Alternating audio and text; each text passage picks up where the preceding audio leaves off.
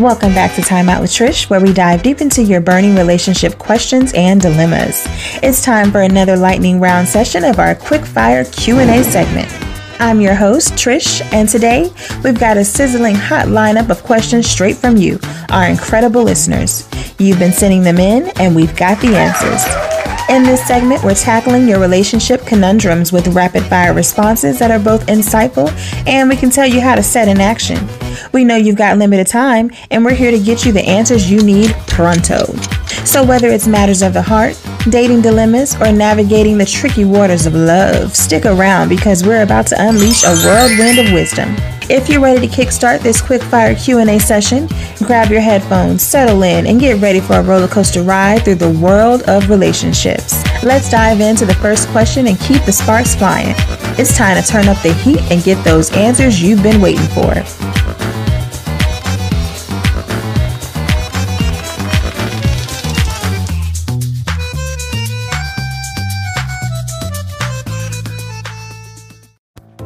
Timing the ties that bind, navigating the meeting the children conversation. All right, y'all. So here's our question today, and we'll see what I have to say about it. All right. I am 43 years old, and my boyfriend, who I've been in an exclusive, happy relationship for 11 months, is 39. We made a mutual decision early in our relationship to wait 12 months before introducing each other to our respective children. Recently, we returned from a week-long business trip to Lake Tahoe. He kindly purchased a ticket for me to join him. In October, he will be flying with me to celebrate my mom's birthday. It's a significant event for me, and he is aware of its importance.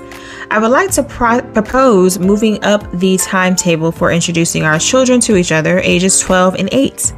My suggestion is to perhaps do this every other week, where we would drop something off at each other's house, exchange a brief hello, and then leave.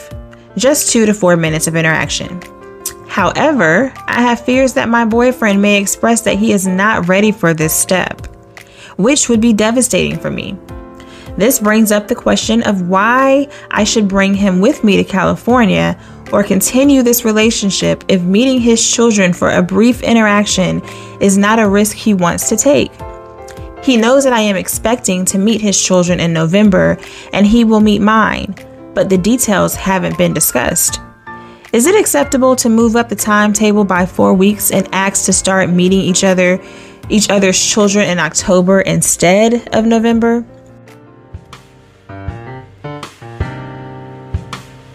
Okay, so first of all, I would like to say that I admire that the both of y'all have decided to wait a year before introducing your children to one another. That is huge because nowadays I don't feel like people are as careful about that and move a bit too fast when it comes to meeting the children. Y'all know children get attached really easily, whether they're young or middle-aged, doesn't matter. They get attached really fast. And if something does go wrong in y'all's relationship, it affects them just as much as it affects you. So waiting a year means that y'all took time, you're careful in your dating before you made it official. So big ups to you for that. Now, I will say that it's completely understandable that you want to introduce your children to each other sooner, given the connection you and your boyfriend share. So I believe that open and honest communication in this situation is key. However, it's just a month's difference from October to November. Also keep in mind that he is a little younger, 4 years younger than you. Although that's not a huge gap, there is still a difference there. So there may be a realm of thinking where he wanted to wait until that time.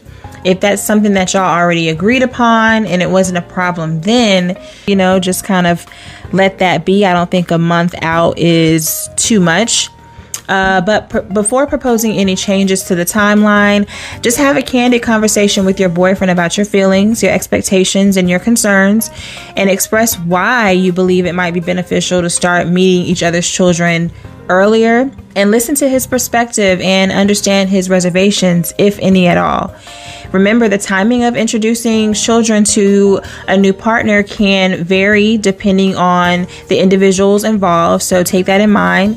And also note that flexibility and compromise are essential. So ultimately, you both want what's best for your relationship, and the overall well-being of your children. So finding a mutual agreement in the timeline is very crucial.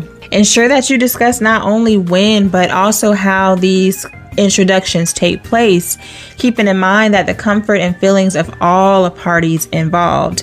So if you both approach this conversation with empathy and a shared commitment to your relationship, I'm pretty sure you're going to find a solution that works and it'll be best for everyone.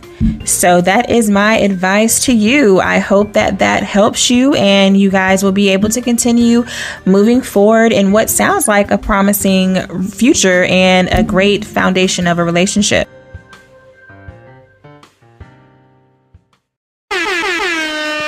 That's a wrap for today's quickfire Q&A session, my wonderful listeners. I hope you found our rapid fire advice insightful and actionable.